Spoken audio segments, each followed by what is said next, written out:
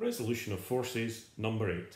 This time apparently we have a car, notice the brilliant drawing of the car, with a mass of 900 kilograms, which seems to have a brakes fail and then roll down a hill 50 metres.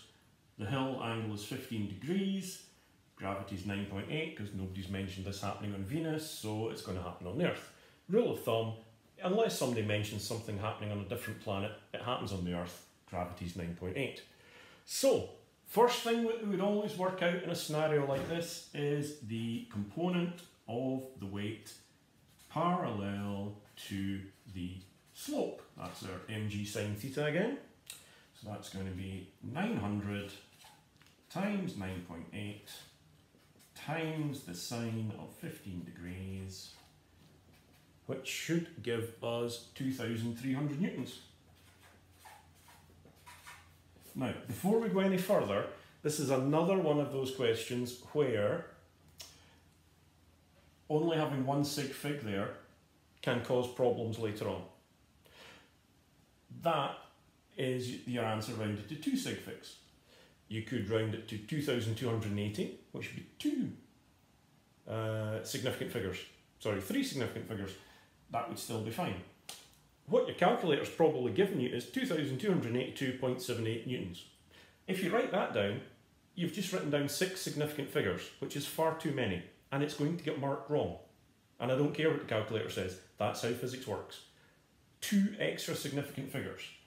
We've only got 1 significant figure in that number, so we should only have 3 at most in this number. So 2,280 would be fine, 2,300 would be fine, remarkably enough 2,000 would be fine, but you know, that's not very useful. So 2,300 or 2,380.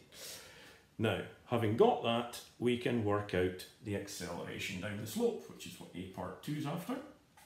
That's going to be the unbalanced force over the mass. That's going to be the 2,300 minus 300 over 900 kilograms, and that's going to give something in the vicinity of 2.2 meters per second squared. Little thing I noticed, if you round that to 2,280, I think you get exactly 2.2 there. So that's probably what the person that wrote the question was doing when they worked it out. Anyway, part C, what was the speed of the car by the time it hit the hedge at the bottom of the slope? That's where we're going to use equations of motion. V squared equals u squared plus 2as. V squared equals, well, it started from rest because the brakes failed. Therefore, it had to be braked, is that a word? The car had to be on the hill with the brakes applied. At that point, it's not moving. Then the brakes fail, then the car starts rolling down the hill. So it starts from rest, 0 squared, plus 2 times the acceleration that we worked out in A part 2, times the displacement of 50 metres, which means that V is going to be equal to 14.8 metres per second. Now this is the right answer, but as I've written it here, if I got that in an exam to mark, I'd mark it wrong. Why would I mark it wrong? Because I've said V squared equals equals. I'm trying to say V squared equals that. V squared doesn't equal that. If you work it out, V squared equals 220. V equals 14.8 meters per second.